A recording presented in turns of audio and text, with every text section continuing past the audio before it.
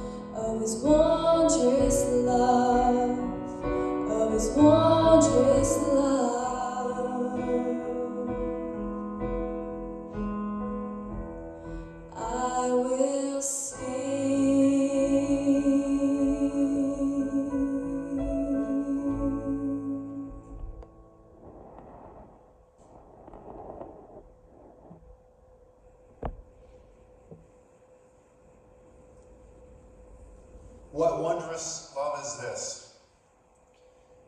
Jesus, as he was sharing some of the last moments with his disciples,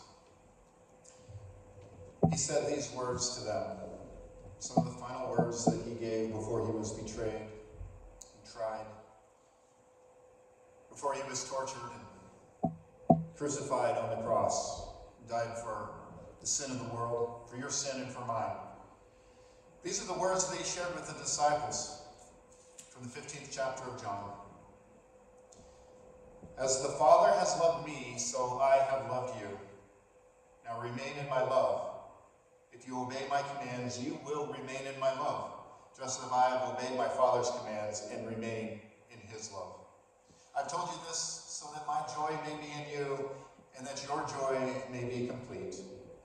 My command is this: love each other as I have loved you. Greater love has no one than this, that he laid down his life for his friends. Our God, we thank you for the reading of your word and for the beautiful hymn that shows us your love for us in Christ Jesus as he's laid down his life for us. Speak to us now in this devotion of song and scripture, and may we be moved to a stronger relationship with you, to a greater understanding of your love for us in Christ and what that means for us this day and throughout eternity. We pray this in Jesus' name. Amen. Even from the very beginning, when Jesus came onto the scene, he went to be baptized by his cousin John, and John sees him and he points out and he says exactly what Jesus is here to do. He says, "Look, here is the Lamb of God who takes away the sin of the world." Very poignant, because the lamb would have been known as the sacrificial animal. The animal that was taken to the temple altar, that would have been sacrificed and its blood spilled on the altar to remove the sin of the one offering the sacrifice to God. And John, even before Jesus' ministry, points this out. Jesus is the one who will bear this dreadful curse, sin's curse on our life for us, so that we would have life. As the song says, this is the wondrous love of God. Today is Ash Wednesday. It is the beginning of the season of Lent, a season in which we look at the retrospective parts of repentance and penitence. Often in this, we look at it in a sense that says, I don't want to feel bad, therefore I don't want to go into this guilty sense of having to repent. But this season of Lent, may we look at it in a different way. May we see it in the light of the love of God for us in Jesus. Jesus, who is the Lamb of God, who takes away the sin of the world. Jesus, who is the one who bears the curse of sin. Jesus, who is the one that shows the love of God as he sets his crown aside for my soul. Jesus, the one who comes to our aid, who takes away my sin when I come to the cross and confess that sin. During the season of Lent, may we enter this process of confessing and know it in a way that is like this. Imagine yourself standing in a valley, and you're standing in this narrow valley, and you hear the rushing waves of water coming down upon you. And you're covered by 20-foot walls on either side. And this water is running through this chasm, and it is surely going to overtake you and take your life. And it's at this place you come to the cross of Christ, and the cross of Christ comes before you. And rather than you being wiped out by that water, the cross of Christ where Christ is and hanging there on the cross, bearing that dreadful curse for you, all of that water is swallowed up, and instead of being destroyed, there is life, there is forgiveness. This is what it is like when we come to the cross and we confess our sin. This is the place that we find life. And this is the place that we find the wondrous love of God. It is the culmination of that. And Jesus says now, just as I have loved God and remain in his love, he calls us to love and to remain in that same love. And just as Jesus says the greatest love is to lay down your life, we see this in the cross, and now he calls us to love in that same way. So on this beginning day of the season of Lent in 2022, may we see and know and understand that beautiful love of God, that wondrous love of God. And may we sing on to God and to the Lamb, who is Christ Jesus, who takes away the sin of the world and our dreadful curse. And may we sing on. And when from death we are free, may we sing on to eternity. Our God, we thank you for this word, this message, for this beginning of the season of Lent. Help us to see and know and understand your great love. Help us to see and know and understand that we receive your great love by coming to the cross of Christ.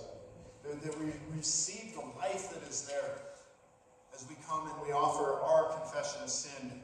This is where you begin to restore us and make us whole and new. May we place our sin upon the cross. May Jesus, the Lamb of God, who bears our curse,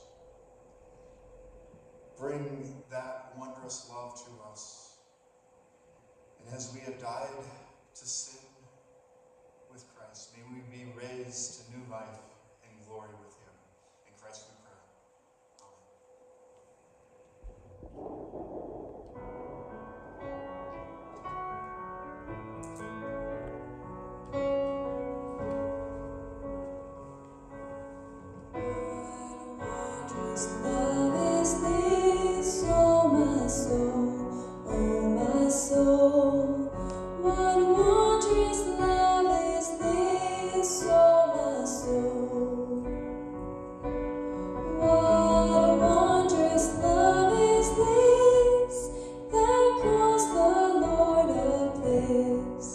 To bear